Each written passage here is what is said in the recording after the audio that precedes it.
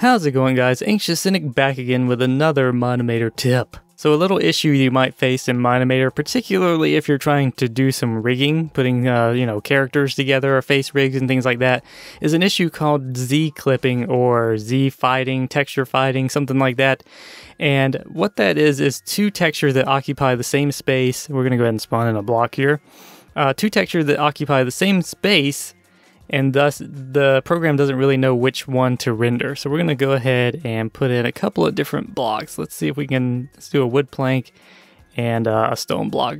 So for now, everything seems to be okay. You don't really have any issue, but obviously these two blocks are in the exact same location. If we bring these over, they're both in the 0 location now, and one has overtaken the other. But if we move them a bit, let's go ahead and just kind of move this one around. You see this weird pattern, and obviously when we start panning around this, we get this issue of the textures fighting each other. And the further out we go, then generally the more of a problem it becomes. That may be way too small for you to see, but what I've found is that the distance from the object, the more the problem is pronounced, and thus the more distance is required to stop the issue. So let's just take this and let's put it back here.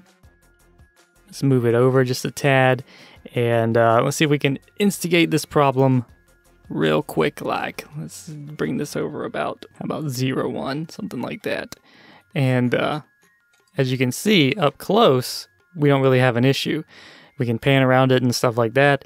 When we back out, you can see that, okay, the problem is beginning to happen. And then the further out we go, then the problem becomes more and more pronounced. So what we want to do is bring this out just a tad. Usually what I would do is bring it out just to say like 0.1. Sometimes you can go like 0.05 or something. The closer you're going to be to it, then the smaller the number can be. So it really just depends on how you're shooting your scenes and whatnot. So as you can see there, we can get further back without the problem occurring, but the further we go, then that happens. So as we go ahead and increase the distance here, let's make that 0.1. So now we can back out and the problem becomes noticeable, the further out we go, and so on and so forth. As you can see there, it's kind of clipping, if you can see that. So if I bring the distance a little bit further out from it, then we can see that the problem is no longer really happening as much. And of course, it seems to happen more when you move the camera rather than when the camera is stationary. In any case, that's a simple fix. All you have to do is just kind of offset the blocks just ever so slightly, and you'll see that they're not gonna fight as much anymore.